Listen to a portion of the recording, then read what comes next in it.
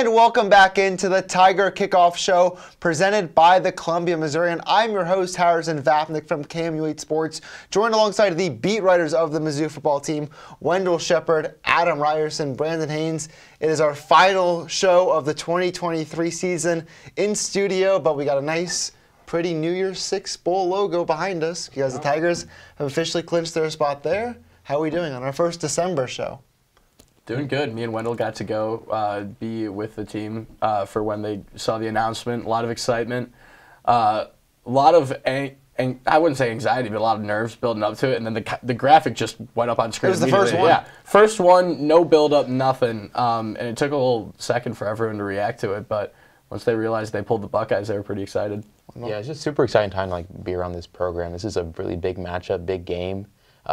First ever, New Year's Six Bowl in the playoff era, so pretty exciting times. What was your reaction to seeing them show up in that New Year's Six spot? I was tuning in virtually and had the phone on. Was not expecting Mizzou to come first. Actually, I was just sitting there eating some lunch with some family, and it popped up. Obviously, I think the first thing is obviously excitement. You look at kind of the fans' reaction on X, Twitter, whatever you want to call it, but just everybody seemed pretty excited about the matchup. Obviously, there was rumors floated out, would Mizzou get the group of five? Would Mizzou get kind of slide in some sort of way? But a matchup against Ohio State's kind of what you would want as a Mizzou fan. It's a chance to prove yourself against a opponent that's towards the top of the college football landscape. Yeah, but you mentioned it's not a group of five team. It is the Ohio State Buckeyes, or the second or third all-time winningest program in college football history. A team Missouri has beaten just once in the full history of this program. It's going to be a tall task for the Tigers in Arlington with taking on the 11-1, 7th-ranked Ohio State team. But,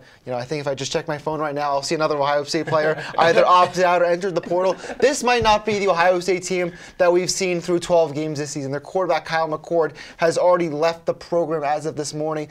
Julian Fleming, their number 3 receiver, has entered the portal. We assume, or can possibly assume, that other players will opt out. Wendell, I'll ask you this. If there are missing pieces from Ohio State, we know Ohio State is full of 5 stars, full of 4 stars, full of elite transfers, but could Missouri possibly be at a roster advantage over the Buckeyes? I think they could be, maybe not from just a raw talent perspective, but definitely, just guys who have played this year who are still motivated to play.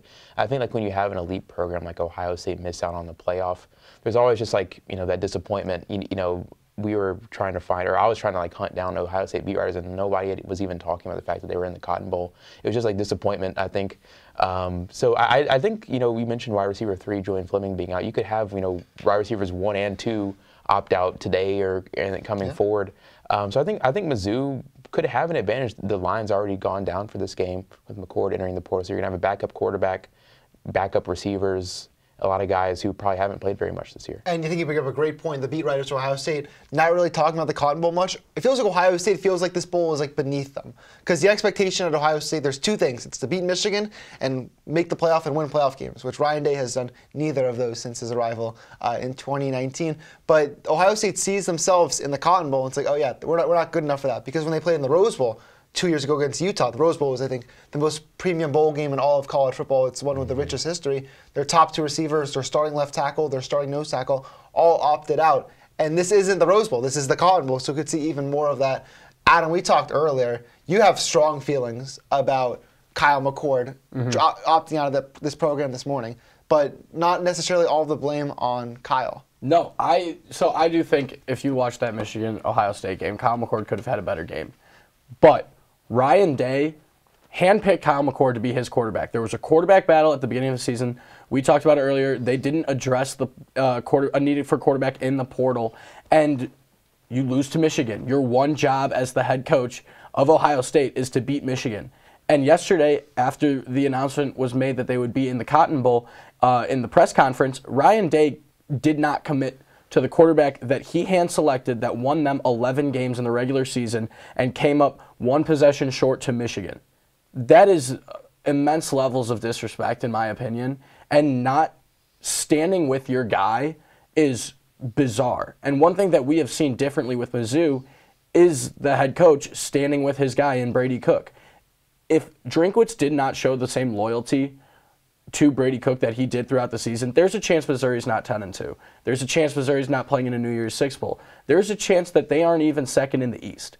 So I think that if you're going to pick this player to be your quarterback for the season and maybe even for the future, you need to stand by him through thick and thin. And one loss to Michigan, while it is program defining for the season, shouldn't be what changes your mind from your quarterback being with the program. So I think that Kyle McCord going to the transfer portal, completely justified, and I think Ryan Day is more in the wrong than Kyle McCord is. And this is a huge thing from Ohio State fans, especially. You see on Twitter earlier, the kings of Twitter, Ohio State loves trash talking Ryan Day on there.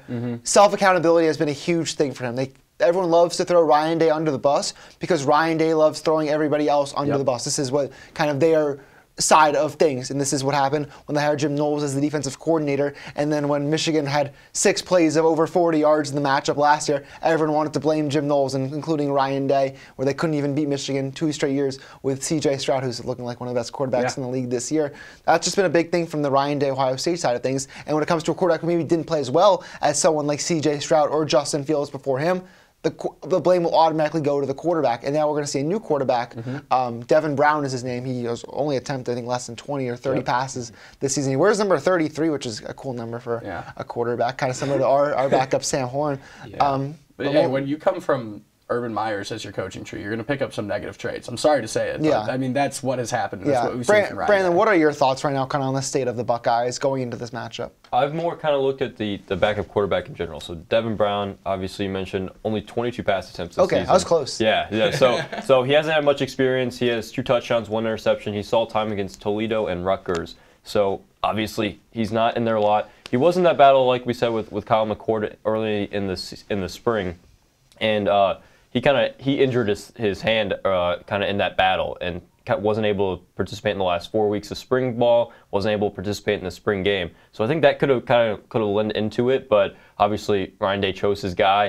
I think in this kind of world of college football, this is something that's becoming normal because Ohio State can go out there and just scoop up the next guy. And obviously we saw guys like Will Rogers, Cam Ward, those types of guys already in their transfer portal. Those are guys Ohio State probably looks at and tries to just replace and everything. But with Ryan Day specifically, I think that's just kind of the trend that's becoming college football. And for a program like Ohio State where you know you can get those guys, it's going to happen. And they can't go get Will Rogers or Dylan Gabriel for this game only. Their quarterback will have to be Devin Brown, who we'll get into the X and O's in our next show of this matchup. But I think Devin Brown is a much more efficient runner than Kyle McCord. On the Mizzou side of things, we'll go back to Ohio State at a later date. Drinkwitz and Schrader really pushed yesterday that they're not going to have any opt-outs for this game. The only player that really is in danger of missing it is Ennis Rakestraw, who's battling an injury. I wouldn't be surprised if he's able to give it a go in 25 days from now. What is the message? Is something to prove that everyone will give it a go for this crazy, high-powered bowl game? Yeah, I mean, that did not at all surprise me. Just the attitude of this team is, even with each big win they've had, it's like, people are still doubting us. We still have more to prove to ourselves and to America, people that are doubting us. Like Ohio State fans, just like, people not even acknowledging that, there's a game that's going to happen in 25 days. Mizzou fans or the Mizzou team wants to show me like, hey, we can beat Ohio State. We can hang with a team like this. So yeah, I think this team's bought in, and guys don't care about potentially hurting their stock if they get injured. They want to go out and win for this team. Something to prove has been the motto all year, Adam. What can they prove with winning against Ohio State? Because even though it might be Ohio State's backup quarterback and their 3rd and 4th string receivers and a couple other guys missing, can this still be a STP win and a landmark win for this program, even if it's against Ohio State's backups? Absolutely it can, and that's because they've proved so far this year that they can compete with the most elite in LSU and Georgia, but they have not beaten the most elite. If you can cap the season off with a win over Ohio State, then you have shown that you can top those top teams, and you can continue to compete. And another thing it does, I forget who I saw it on Twitter, it might have been Wendell, honestly, who said it, but if Mizzou beats Ohio State, they're probably a top 10 AP poll going into next year. Yeah, I was thinking top 15 before that, but a good win against Ohio State, you're definitely right. Top 10 is definitely on the cards. And with a 12-team playoff, you are now in contention to make a playoff game the first year that it expands. So what that would do for the program moving forward and putting yourself in the position to be one of those staple playoff teams has immense implications for the program and for every recruit, every transfer, every single future player to come to Mizzou. All of them will be watching this game, and all of them will talk about this game if they're able to beat Ohio State. Brandon, let's talk a little basketball real fast. It feels like last January, February, March, the city of Columbia really rallied behind Dennis Gates and the Mizzou men's basketball team. Games were being sold out. Plenty of fans traveled to Nashville for the SEC semifinals. Plenty of people traveled to Sacramento for the first and second round games.